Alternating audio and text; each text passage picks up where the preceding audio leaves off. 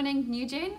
We're glad that you could join us virtually this morning. My name is Helena and this is my husband Josh. Hello everyone. And we'll be hosting you through this morning's Sunday Scrum. So, to get us started, we've got three quick announcements. So firstly, we are hosting a Craft Your Own Rule of Life experience. That's happening this coming Tuesday at 7 o'clock. Now, off the back of Steph's preach on Sunday, and even a series that we have previously done at Newgen called Rule of Life, this is just such a great opportunity to come and put the trellis in place so that the organic life of God can flourish. So I really want to encourage you. It's this coming Tuesday, 7 to no later than 8:30. And all the Zoom details and links would already have been sent out, but we'll keep on making them known, and there'll be links to that stuff in the description of this video as well. The next thing after that is we continuing our Tuesday night rhythms, and we are kicking off a 6-week prayer meeting. And so yeah, it's just going to be so great to pray together again. And we were thinking about it, probably the last time we did prayer meetings as Newgen was maybe mid last year before the prayer course. So it was a long time ago, and it's going to be really good to get back together and pray together and just bring our hearts and requests and our desires and needs before God as a community. So it's going to be a wonderful time starting the 9th of Feb, 7 to about 7:45, so 45 minutes each time for 6 weeks. It's going to be awesome. And then the last thing to let you know about is our Valentine's Day coffee drive-through. It's a coffee drive-through that actually just happens to be on Valentine's Day. We're just milking that a little bit. But yeah, bring your family, bring your kids, bring your Valentine. It's going to be a wonderful time before the Sunday Scrum to come and enjoy a cup of coffee. And you're going to get to see some people, I'd say face to face, maybe mask to mask. Some of our elders and leadership will be there serving you guys coffee. It's going to be such a lucky time at the refinery. So come on from, I think, 8 o'clock Sunday morning. Yeah, looking forward to it. So I'm sure that we can all recognize and admit, and just we don't have to look very far from our own families, I'm sure, to realize that the COVID situation is still quite dire. Yeah, there's many families that have been directly affected, and community groups and life groups, people falling ill, going to the hospital, and many passing away, sadly. So we just really want you to let us know, to let the leadership team know if there's anyone in your community, in your family, in your life group that is unwell. Let the leadership team know. It would be wonderful to have this community of Newgen, this family of Newgen, rallying together and trusting God for complete healing, and trusting God for protection and just His comfort and peace. And we know that the hospitals are still full. The situation there is stressful, the healthcare workers are exhausted, and so because of that, Gareth and Chantal, Miles and many other Newgeners have been volunteering their time to pray and to minister to some of the hospital staff. So if you'd like to be part of that team, please get in touch with Gareth and Chantal, and they can tell you a little bit more about that and how to get involved. So I'd love to just pray for us and pray into that situation. So let's take a moment now. If you know someone that is unwell, join me as we pray for them. Father, thank you that we can come together this morning, and we, as your sons and your daughters, we approach your throne with such confidence and in humility, Father, knowing that you are a good dad, knowing that you are a kind Father. We come before you. We bring all these people, our friends, our family, our leaders, our brothers and sisters. So many people, God, that we know that are currently struggling with COVID, that have been affected. So many families that need your hedge of protection, that need your shield of favor around them. We pray, God, that you would intervene, that your mighty hand of healing would be over them, God. We pray for wisdom for the doctors and the nurses that are seeing to all these patients, God, that are seeing to all these various situations, God. And we just pray for divine wisdom and insight into each case, Father. I pray that you would Have mercy on everyone that is unwell, God. I pray for miraculous healing. Thank you, God, for incredible stories of grace, of people surviving and making it through and recovering so well, God. We are so grateful that you have heard and that you have answered so many prayers. And God, I just pray for your comfort to be with those that have lost. I pray that your peace would be with those that are grieving and mourning right now. I pray that your presence would be so close to them. That you would make your love so real and so tangible to those families, God. I pray for your strength to be with the healthcare workers, with the nurses and the hospital staff and the doctors, God. In your name, Jesus, amen. Amen. Thanks, love. So yeah, we're gonna transition into a time with the kids, and so the children's stories have been so life-giving, even for me and many other adults I know. And so yeah, there's always just such a rich Christ-centered gospel theme, and really want to encourage you, whoever you are, whether you have kids with you or not, just engage with this and allow God to speak to you through the simplicity of a child's story. So after that, we're going to go into a time of worship, and we'll see you after that. Enjoy.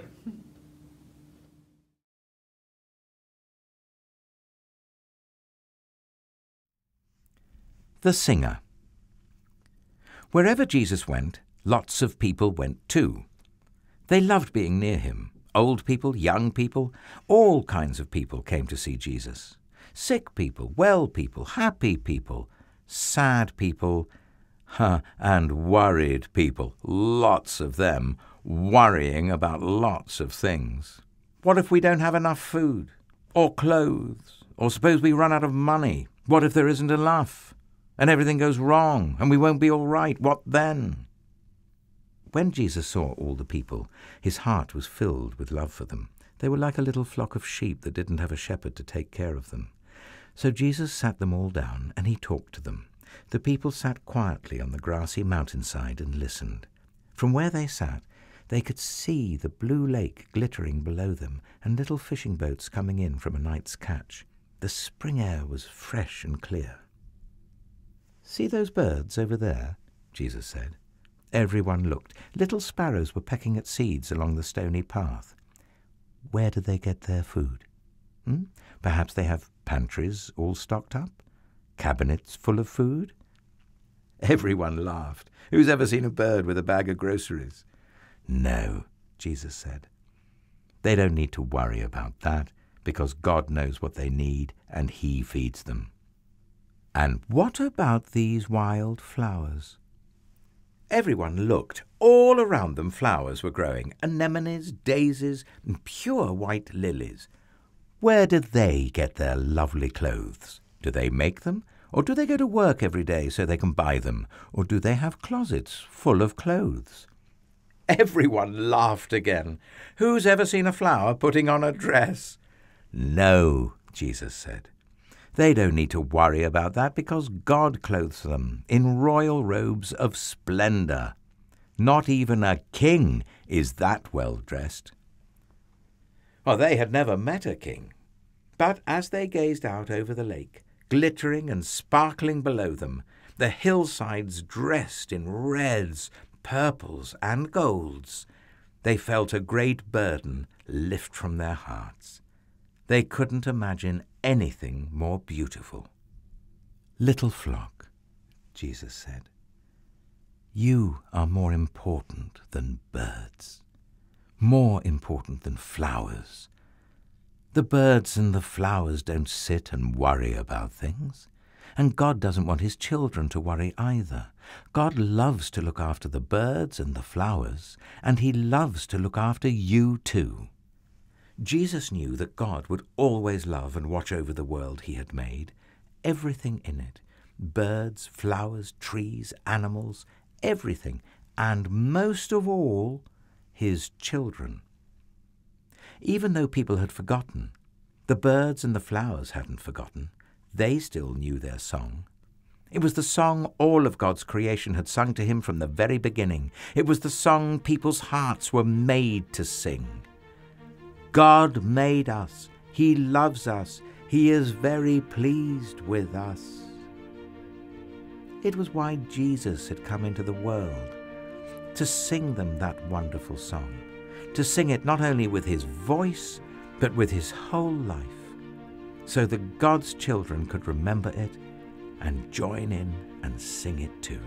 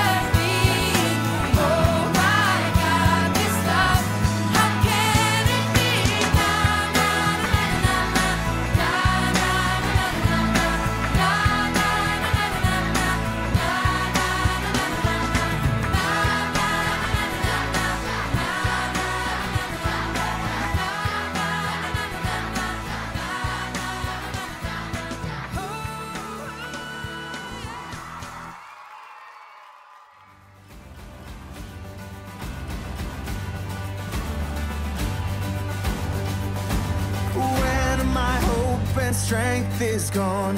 You're the one who calls me on. You are the life, you are the fight that's in my soul. Oh, your resurrection power burns like fire in my heart. When waters rise, I lift my eyes up to your throne. We are more than conquerors through Christ. You have overcome this world, this life. We will not bow to sin or to shame. We are defiant in your name. You are the fire that cannot be tamed. You are the power in our veins, our Lord, our God, our conqueror.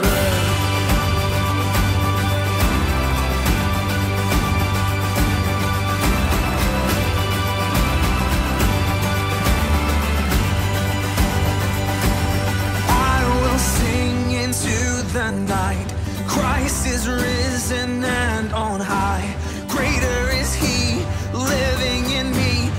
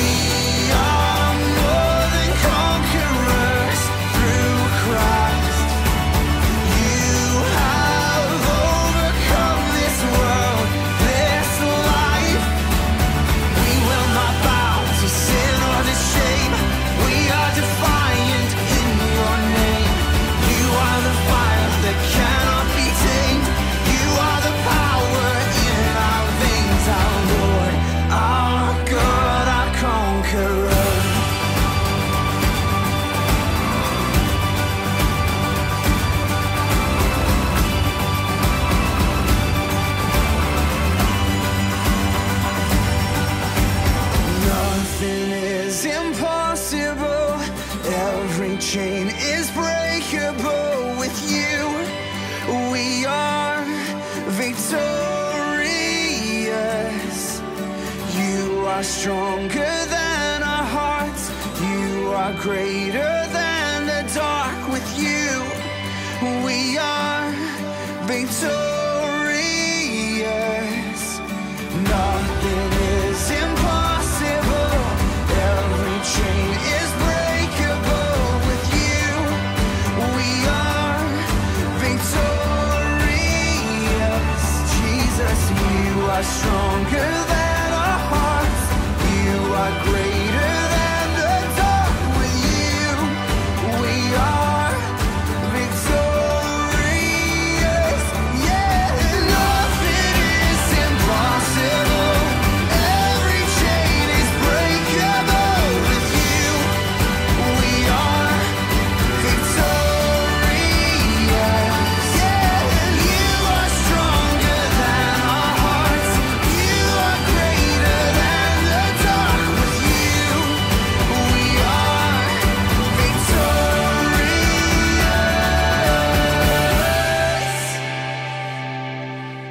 We are more than conquerors through Christ.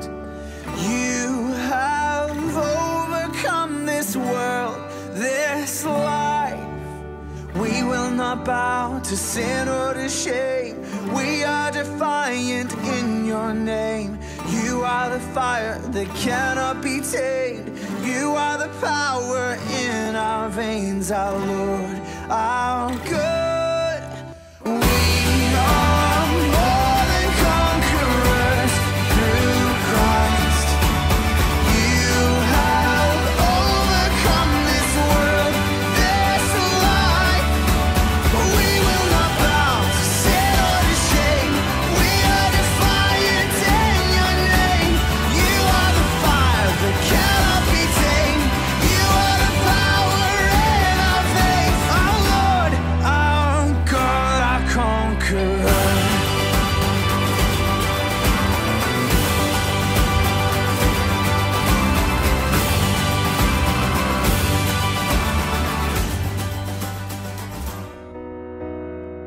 Seems like all I could see was the struggle. Haunted by ghosts that lived in my past. Bound up in shackles of all my failures. Wondering how long is this gonna last?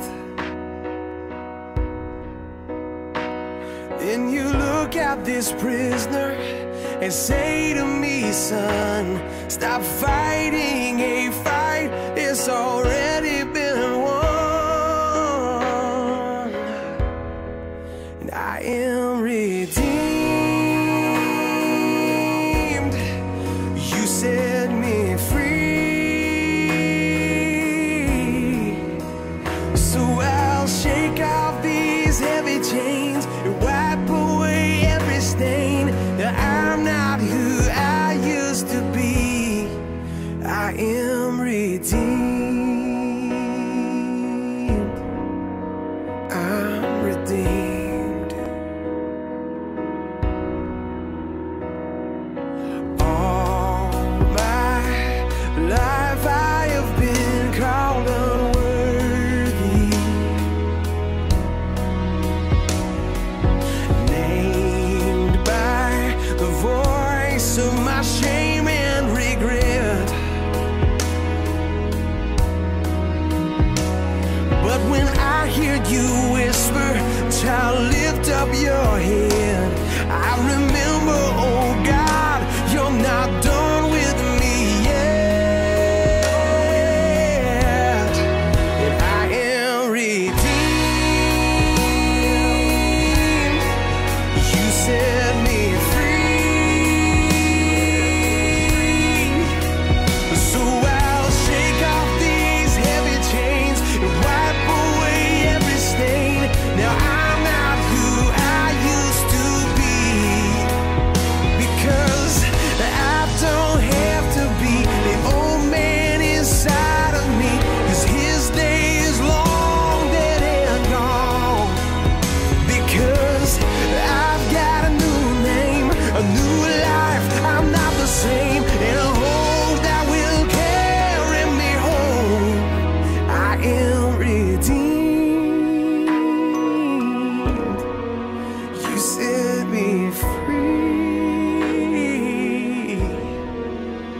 So I'll shake off these heavy chains and wipe away every stain, 'cause I'm not who I used to be. I am redeemed. You set me free. So I'll shake off these heavy chains and wipe away every stain. Now I'm not who I used to be. Oh God, I'm not who I used to be. Jesus, I'm not who I used to be. 'Cause I am redeemed.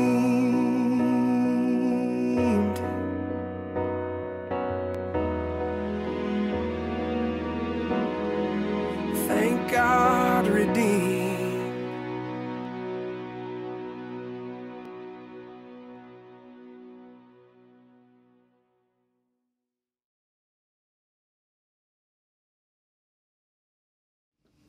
Awesome. What a wonderful time of worship and just being able to glorify God together and having our eyes and our gaze fixed on Him.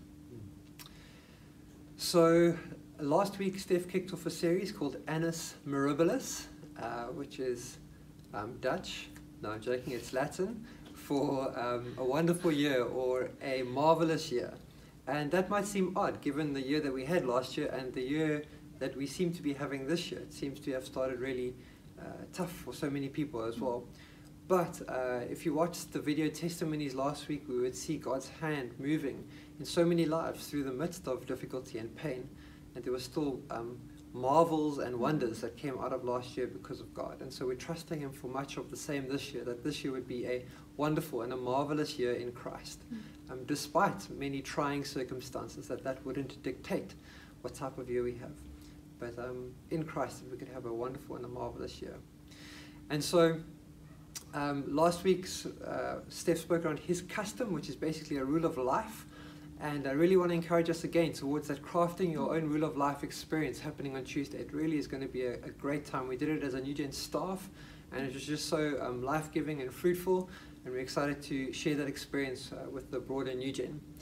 And so we have a couple more testimonies this week, just coming out of 2020, of God's goodness, of God's greatness, of His wonders being worked in 2020. And so we're going to show those in a moment.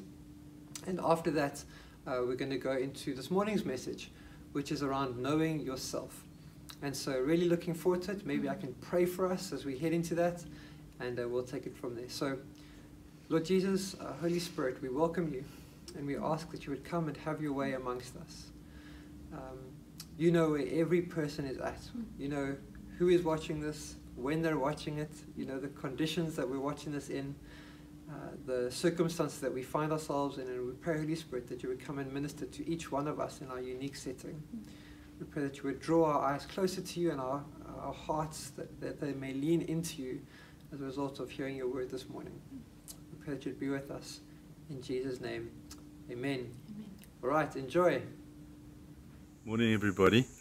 This is hello, Newgen. Yeah, this is just a reminder of the grace of God in this, this last year or so with COVID, how hard it's been, and there's been some highlights. There is hope that God is still good for us. He's still for us. He's still planning. He's still organizing things, especially for His people, His church, His body. And we got a little story a wonderful story about my daughter and marrying Michael, meeting Michael, marrying him. Yeah, Jen? Yeah, Michael and Rebecca, as a lot of you know, met last year, the year before, and they managed to get engaged during COVID, Very quickly. Was such an exciting time for them. And then it was planning the wedding for December, January, and Rebecca had wonderful plans, and then Uncle Cyril came and changed her plans. And just to see how they both adapted their hearts, and they were intent. We said to her she can postpone it, and they both emphatically said, no, they're getting married. And from 120 people, it went down to 18 of us family members in our garden. And Beautiful. we had the most magical wedding. And we are just so grateful to God that He's answered our prayers in bringing a wonderful, godly spouse for Rebecca. Yeah, and the amazing thing was, you start thinking about what is marriage and why they're doing it, and all these people now they want to, shouldn't they postpone it? But at the end of the day, it's between the two of them and the Lord, and that's most important. So we are very blessed. And God is good, All and the we time. just encourage you to look up to God's goodness and faithfulness. Yeah. Miss you all, love you. Bye. Bye. Hi, I'd just like to share my experience with the Sunday Hub. We have our Sunday Hub with Brian and Estelle. They've opened up their home graciously. We've had some really special times with ministry. The praise and worship has just been awesome. And what I've really found is that people are able to share in this space. They feel comfortable sharing in this space, so they also feel safe. So people asking for prayer requests. So that has been very special. And I think what's also been a highlight for me is the fact that there's everybody participating as opposed to just having a lot of spectators. So people really get the most out of the ministry. So yes, Sunday mornings is a highlight for me. And the Hub is something that I really look forward to on a Sunday morning. Hi Newgen, my name is Gareth and this is my beautiful wife Chantal. We're just going to share a brief story of grace that we experienced throughout the year 2020. Early in the year we connected with two little girls that we'd previously fostered for 3 years, and managed to get hold of them and stay in contact, and we heard that things weren't going so well, and unfortunately them and their two little brothers were going to be put into an orphanage, so we decided to start a process to get them back and to have them come back and join us and live with us. It was quite a long process, and eventually by March we were able to go up to Secunda, and I went and picked up the 4 little girls, and as we got back we went into lockdown. So we started lockdown with 9 children, and it was what seemed was going to be crazy, but actually turned out to be such an amazing blessing. Yeah, and when you think of the logistics of changing your family size so quickly and just the lockdown, I'm so grateful to the way God came to undergird the calling. I mean, He gave us this notion, this unction, and we just experienced such support and care and provision, and we were blown away because it was so unexpected. And even not being able to meet with one another and being isolated, we didn't realize how badly the family needed that to become one, and we needed no distractions, and we needed nothing where others could like influence or speak into or cause us to want to like go find our solace somewhere else. We had to resolve interpersonal challenges, and God just came to meet us in such an incredible way in both provision, encouragement, support, and He has sustained us throughout this whole year in an incredible way. Yeah, so what seemed to was going to be a really difficult year and was going to be very challenging turned out to be the most amazing year of God's provision. We understand that there's been very difficult times for other people, and we're just so thankful that God brought us into something and carried us so amazingly through, and we trust that He will do the same for many of you through 2021. God bless and keep well. Bye-bye.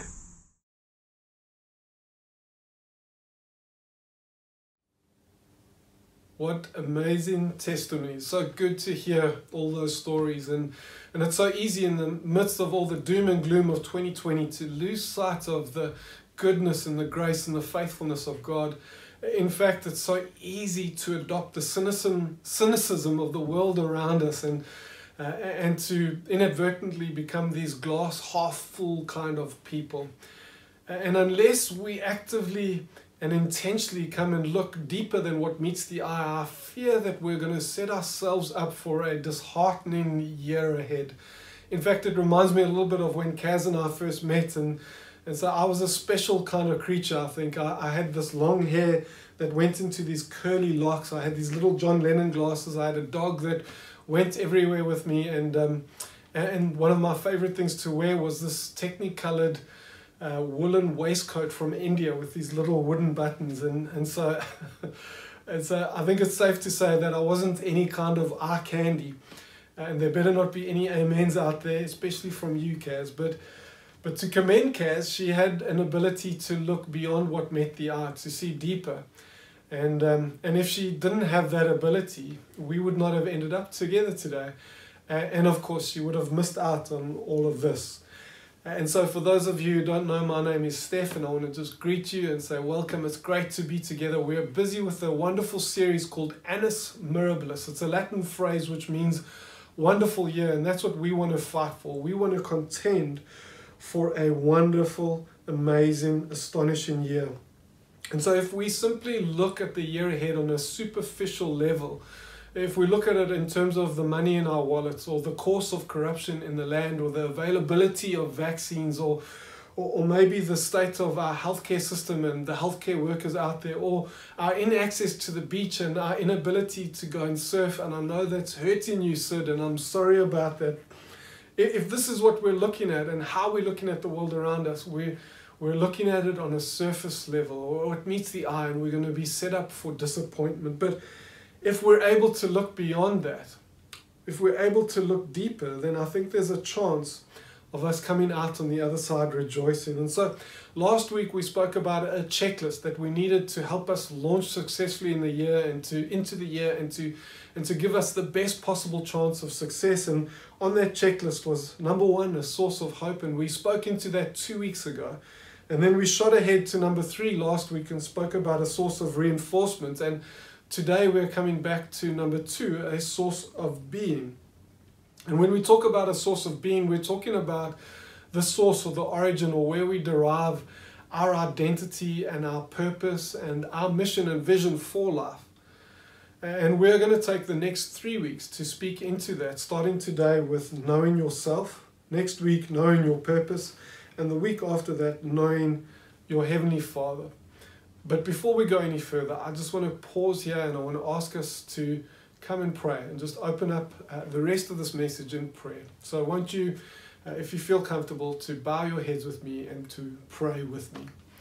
Heavenly Father God, I want to come and thank you for this day. I want to thank you for this message and this opportunity and for this moment and for all of those who have come and place themselves before your word today. More than my voice, Lord God, I pray that people would hear your voice. And more than just a voice that would come and tickle their ears, Lord God, I pray that you would arrest all of us with your truth, that you would come and remind us of who we are, that you would come and shape us, not just to come and understand who we are, but to truly believe it and to live that out. I pray that you would help us and to guide this word into every heart listening out there today. I come and ask you to take this word and to use it in the lives of everyone listening. I pray this in the mighty name of Jesus. And all God's people said, Amen. Amen. Well, before we go any further, I want to ask you to press pause on this, and I want to ask you to go and grab a mirror, any mirror that you can, and to come back with it as soon as you can and to get going again. So go do that now.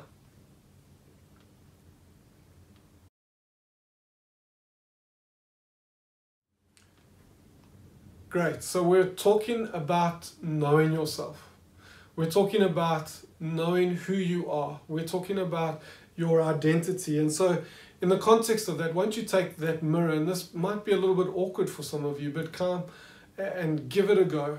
And so take that mirror and place it in front of you. And I want you to look at your reflection. Just start looking at it. Don't look at the screen, look at your reflection. I want to ask you, what do you see? And do you like what you see? Do you like all of what you see, or just some of it, or nothing at all? And as you look there, is there anything you would change? Okay, let's go a little deeper. Still looking in the mirror, do you like the person in the mirror? Do you truly know the person you're looking at in the mirror? Do you know who you are? And so when we come and look in the mirror, and I know this is true of me, I haven't really stared at myself in the mirror, but once upon a time I did that, and I was like, oh goodness, I never really, and maybe there's some of you out there that can't help but stare at yourself in the mirror, but as I've taken you through this process, what What was going on in your mind? What was going on in your heart? Were you looking there and thinking there's some things that you'd like to change? Were you looking and saying, oh, I've got a big bulbous nose, I want to get rid of that thing? Or were you looking there and just thinking maybe of your ears and say, oh, I've got satellite dishes for ears, I want to get rid of those things? Or I've got hair like Frau Verbissner and I just wish it was different? Or was it, I've got these big, thick glasses, they're like the bottoms of 2 glass 2-liter Coke bottles? Or did you think of your legs and say, oh, I've got legs like chicken sticks, they're just the worst? Or was it, I've got this big tummy, it's like a Sunday afternoon Weeber, it's just getting out of control? And so the world shapes you by sowing insecurity. I don't know if you know that, but if you just, the world says, if you just come and wear this deodorant, then chicks will dig you. If you just come and put this lotion on your legs, you'll have sexy legs. If you just come and wear this brand, you'll be popular. If you just come and use this cream, then you'll hide your wrinkles. If you just come and drive this car, then people will begin to respect you. And it can be a little bit more subtle than that, how the world comes and sows insecurity in our lives. If you want to be a good father, or if you want to be a good mother, then you want to get this kind of job and you want to get that kind of home loan to afford this kind of house. Or if you want a picture-perfect family, you need to be able to come and to get this kind of car to go to these kinds of places. And it's reinforced in a subtle way and a not so subtle way, whether it's advertising media or through social media. The world generally comes and shapes us by picking up on our perceived faults or shortcomings or deficits, and it begins to prod it and probe it. And so whether it's how you look, or whether it's what you have, or whether it's who you hang out with, the world and the marketing machine behind it is so proficient in unsettling us, making us doubt who we are, coming and calling us to question ourselves, and just generally sowing insecurity. But God is different. It's so different with God. You see, the world shapes you by sowing insecurity, but God secures you no matter what shape you're in. And so for the course of 2021, if we come and we take our cue from the world around us, and we come and find our identity, and we listen to who the world is telling us who we are, we're setting ourselves up for a bad year, for an annus horribilis, a horrible year. But if we come and we take our cue from God on who we are, I believe we're setting ourselves up and we're well on the way for a good year, a wonderful year. And so in light of this identity that God wants to come and shape within us and remind us and reinforce in our lives, I want to tell you a story of a little boy in his boat. I've told it a few times before, but it's worth retelling. And it's the story of this little boy who had it in his mind to come and make a boat. And he got a piece of wood and he whittled out this boat. He put a mast on it and he put a sail on it. And he used to love to go down to the lake and go play with the boat down there. And after some time, he was playing with this boat when a gust of wind came and took this boat and took it away from him. And he was devastated. He was gutted.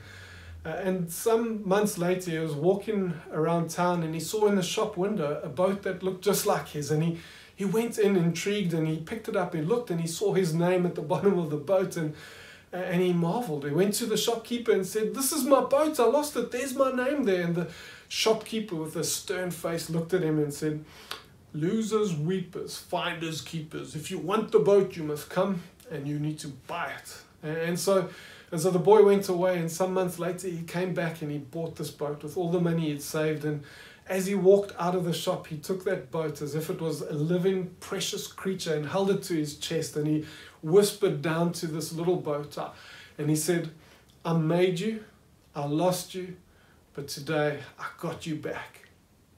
And so this story is a little parable, of course, that in it we come and we see and understand that the little boy in the story is a picture of Jesus, and the boat in the story is a picture of us. And the story and this parable is helpful because it comes and it reminds us about identity, about your identity, that God made you, that God lost you, and that God saves you. And so the little boy and the boat is a compelling story. And as a parable, it comes and touches our hearts. But Scripture tells exactly the story. In fact, we see a version of it in a very succinct form in 3 verses in Hebrews chapter 1, where it says, "Long ago, at many times and in many ways, God spoke to our fathers by the prophets. But in these last days, he's spoken to us by his Son." Who's his Son? Jesus, "whom he appointed the heir of all things, through whom also he created the world. He is the radiance of the glory of God and the exact imprint of his nature, and he upholds the universe by the word of his power. After making purifications for sins, he sat down at the right hand of the Majesty on high." And so this passage of Scripture is so incredibly rich. If we just took this passage in a year, we couldn't exhaust the richness of it. But I want to come and pick up on aspects of these 3 verses that come and reinforce the story of the little boy in the boat. And so we see it firstly, number 1, that God made you. Hebrews 1 verse 2 says, "He has spoken to us by his Son, whom he appointed the heir of all things, through whom also he created the world." Jesus created, God created the world. Everything created is made by God. You were made by God. Secondly, God lost you. Hebrews 1 verse 3 says, "After making purification for sins." It's sin that draws us away from God. And so God didn't lose us like you lose a set of keys. He lost us like a father loses a son who runs away from home. And so it's sin that comes and does this. Thirdly, God saves you. After making purification for sins, after making purification to come and to purify, to take away these sins. Who did this? Jesus did this. And so with this framework in mind, I want to come and I want to talk into number 1, that God made you. And so you're not the product of a depersonalized, stochastic, evolutionary process. You're not the product of a big night between your mom and dad 25 years ago. You're not the product of the ovarian lottery. You're the precious product of God. And so before your mother and father ever met, before your mother and father's genetic material combined together, before your mother and father were ever your mother and father, you had a heavenly Father. And so speaking to the prophet Jeremiah, God says, "Before I formed you in the womb, I knew you." He speaks this of Jeremiah. It speaks of his pattern of who he is. And it speaks of who he is and the pattern that we find ourselves in. That just as he knew Jeremiah, so too he knew us before we were born, before we were even conceived. In Psalm 139, King David declares, "Your eyes saw my unformed substance. In your book were written every one of them, the days that were formed for me, when as yet there were none of them." And so again, we see something of the pattern of God here, that he knew the days of David and the allotted days of David before there was even yet one. And if it's true of David, it's true of us too. And so not only did God know us before we were conceived, but he also allotted our days. More than that, we read of the origin of mankind, of where we come from in Genesis chapter 2, right? Verse 7 says, "The Lord formed the man out of the dust from the ground and breathed into his nostrils the breath of life, and the man became a living creature." And so this is true of mankind, of humanity, that God comes and makes us. Not only did he know us, not only did he know our days and allot them, but he also comes and he makes us. Going further than that into Genesis chapter 2, on the same point, I guess, it says there in verse 21, "So the Lord caused a deep sleep to fall upon the man, and while he slept, he took one of the ribs, closed up its place with flesh, and the rib that the Lord had taken from the man, he made into a woman, and brought her to the man." And so here we see that it's not just man, but man and woman that God comes and creates. And I think sometimes women look at this passage of Scripture as almost dismissive of women, that they're from the man. But actually, if you come and you understand it, it's incredibly liberating. And I want to just for a minute or two take a massive sidebar, and we'll come back to this identity that we have in God. And I want to talk into gender equality, if I may, just for a moment. And it's important to take this gap because it's something we have to fight for. And so here we see that the woman is taken out of the man, a rib, and God is trying to communicate something to us. And so let me put it like this, that when we come and we read the famous scripture, John 3:16, it says, "For God so loved the world that he gave his only begotten Son." Begotten means to be of. And so if I have children, those children are begotten of me. They are flesh of my flesh, bone of my bone. And so Jesus Christ was begotten of God. He is the same substance and essence as God the Father is. And so I've used this illustration many times before. If you had a lump of clay and that represented God, and you took from that lump another lump, those two lumps would be exactly the same substance.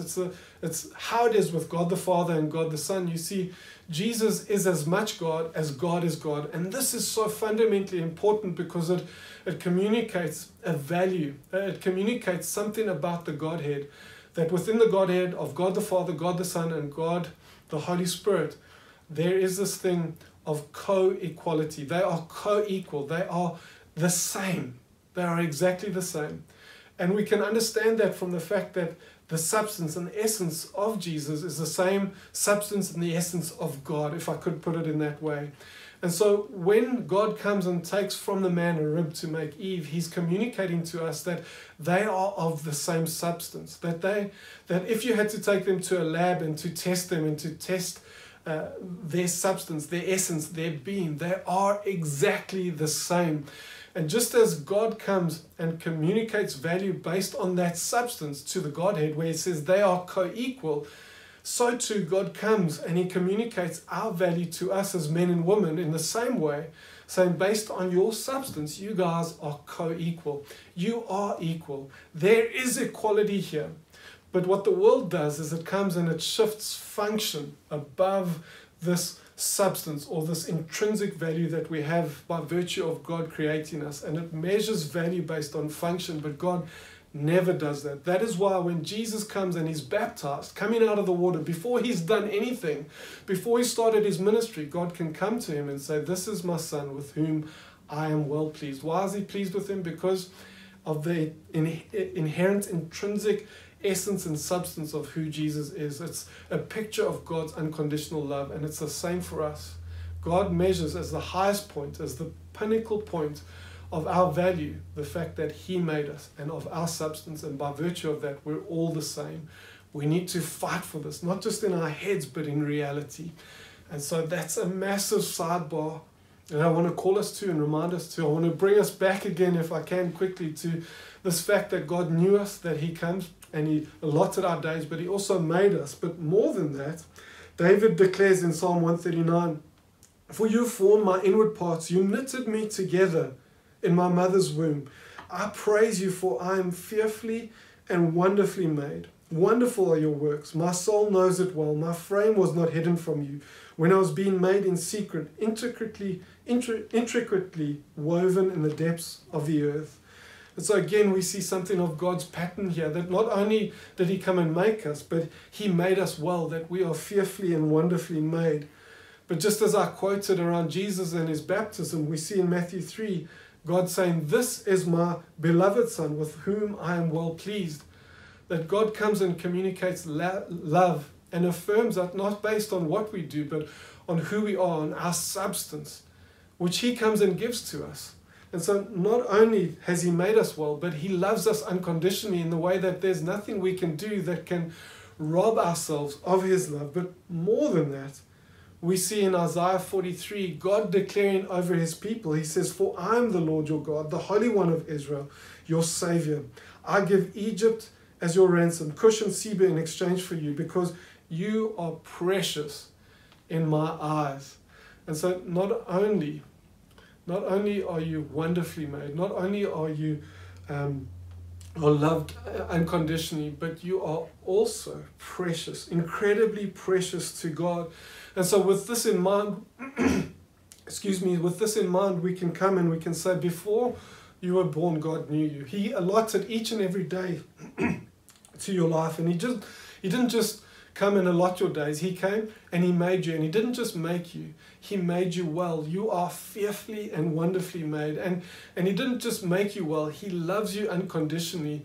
And not only does he love you unconditionally, but you are incredibly precious to him. Maybe some of you needed to hear that today. And so as you look in the mirror there are a whole bunch of lies that are robbing you of the truth of God that you might have just heard now. And so there's no made in China sticker on the bottom of your foot. There's no factory reject label on your life. No, you have been made by God, and God does not make rubbish. You are beautiful. And so I want everyone to say, where you are at home now, I want you to say, I am fearfully and wonderfully made. Now say, I am beautiful. Good. Now turn to the person next to you and say, you are beautiful. Excellent. And so that brings us to the end of this first point, that God made us. The second point is that God lost you. And so what does it mean that God lost us? And like I said, not like you lose a set of keys, but how a son would run away from a father. God lost us. And so in the story, the wind is a picture of sin, and the shopkeeper is a picture of the devil. And as we come and we read Hebrews chapter 1 verse 3, it says, after making purification for sins. It's the sin that draws us away from God. It's the sin of the world that causes us to run away from our Heavenly Father. And so we need to understand that there is not a single person who is exempt from sin. Romans 3 says, for all have sinned and fall short of the glory of God. And so we are all sinners. We are all inherently selfish. We're all self-promoting, self-protecting, and self-preserving. And so while sin might be selfish to the core, the one who is affected by sin, or the ones affected by sin, is not simply ourselves, it's those around us and others. D.A. Carson says, what makes sin so sinful, awful, and condemning, and damnably heinous is not all its social ramifications. It is that sin is first and foremost sin against an almighty and holy God.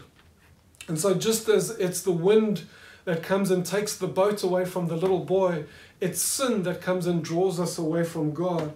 And so David puts it like this. He says, for I know my transgressions, and my sin is always before me. Against you and you only have I sinned and done what is evil in your sight. And so he says here, against you and you only have I sinned. But even though David is here confessing his infidelity with Bathsheba and his dishonoring of her and her family, he comes and he says, against you and you alone, God, I've sinned. And the reason why he says this, and the reason why he can say this, is that he understands that sin, that every sin starts out first and foremost with a sin against God. And David understands, and we need to understand, that if we are able to come and stop ourselves from sinning against God, we'll be able to stop our sin against other people and any other kind of sin, because sin starts first and foremost with a wrong against God. But the problem of sin is not simply a surface level issue. It's not a case of mind over matter. You see, J.R. Packer says the assertion of original sin makes the point that we're not sinners because we sin, but rather we sin because we are sinners, born with a nature enslaved to sin. And so if we understand sin, then we begin to understand that sin is not a matter of what we do, but of who we are. And it's for this reason that David can come and say with such clarity and conviction, surely I was sinful at birth, sinful from the time my mother conceived me. And so we see in the context of our identity that God made us.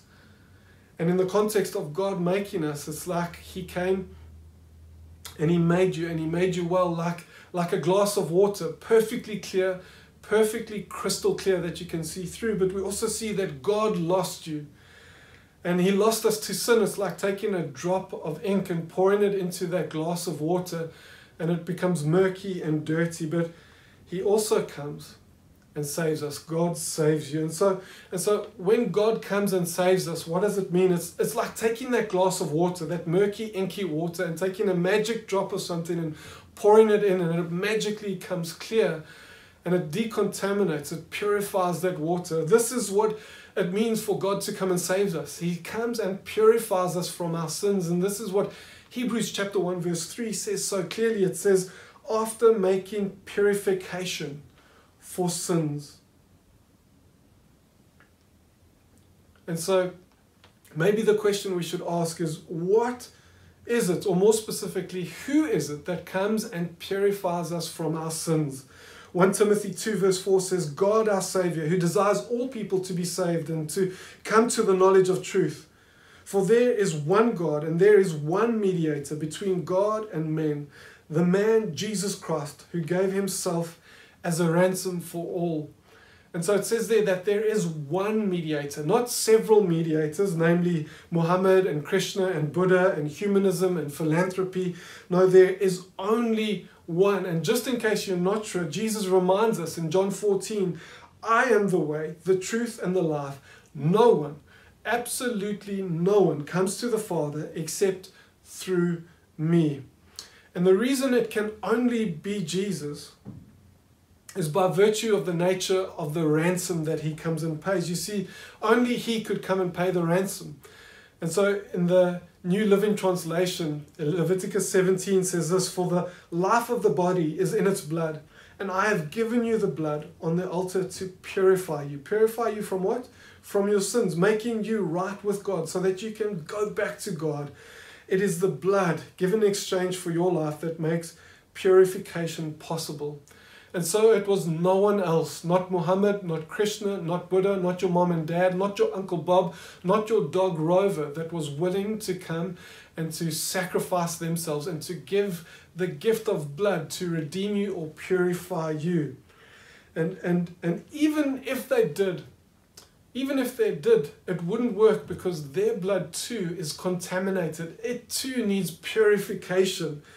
And that's why Jesus is the only one that can. And so Hebrews chapter 9 comes and tells us this. It says, Jesus entered once and for all into the holy places, not by means of the blood of goats or calves or of your Uncle Bob, but by means of his own blood, thus securing an eternal redemption. And so it's not the blood of your Uncle Bob, but it's the blood of Jesus Christ, who, as we mentioned earlier, is as much God as God is God. It's the blood of God himself being poured out there. And so his blood is not contaminated with sin. It's absolutely pure. And so I think in light of this, it would be safe to come and say that you are loved. You are deeply loved, so much so that God gave his life for you.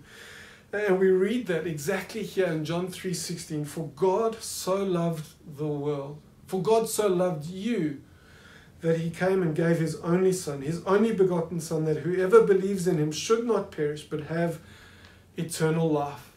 And so with that in mind, I want to remind you that God made you. God lost you, but God comes and saves you. And so for most of you, I know you're sitting there and saying, man, you're not telling me anything new. And I've heard these stories 100 times before, and I've heard these verses 1,000 times before. But the reason I'm telling you this is that it's human nature to leak. We are, as people, as mankind, as human beings, we are like a leaky, blow-up camping mattress that just leaks throughout the night, and you've got to keep on pumping it up. And we leak the truth of God. And I'm telling us this. I'm telling us these things now, reminding you of these things, because I want to do that. I want to remind you, and I want to come and reinforce the truth in your life. You see, it's one thing to know the truth, but it's another thing to believe it.